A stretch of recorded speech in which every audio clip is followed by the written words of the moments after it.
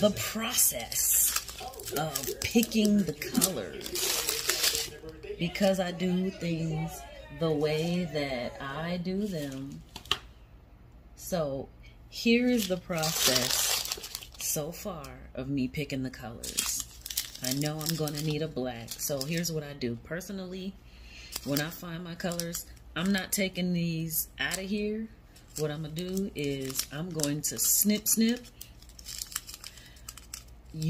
pour out whatever it is I need. When I'm done, I am going to melt this thing right back up, close it up, be good. That's what I did with the colors that I had been using for my first project. Now I'm in my second project. And the process. These are my beads. The amazing thing is, here's my second batch of colors that I haven't even opened yet. I haven't even tapped into those yet. They're just absolutely amazing. And now I'm just going to get my bead colors that I need. I know I need like a white. So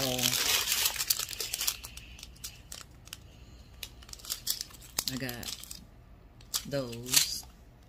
I'm definitely gonna need like a couple of different grays. So here are a couple of grays. I usually just kind of snip. That's more like a blue gray, so I don't necessarily feel like I need that one. So I'm gonna keep that gray. I do have like a need for like a yellow. That's pretty. Don't know what it is, but it's pretty.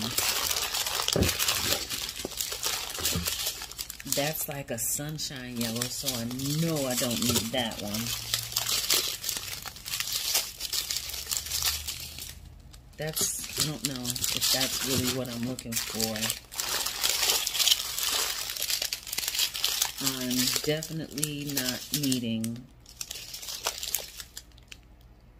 a purple yet. That's a cream color, and I won't need that, so I'm going to put that back. This is green.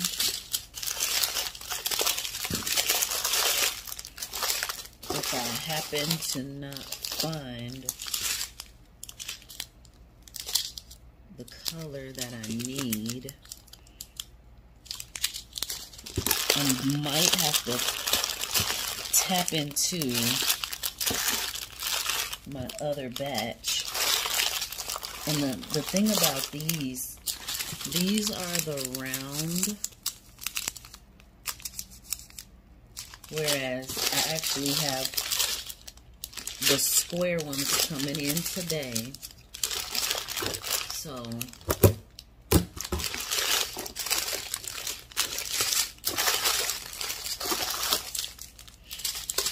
I'm believing that, I don't know, that's kind of a different, I think I just had that. So let's see if I cannot find my grays. I might have to tap into, I don't even know, is that a gray? Kind of interesting. I might like to try this though.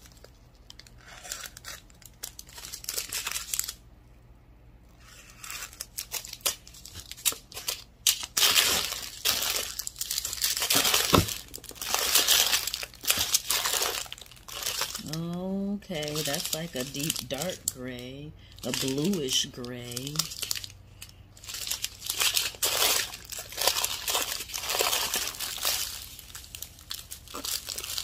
Alright, I think I'm going to have to tap into the other batch because I'm not seeing any more grays.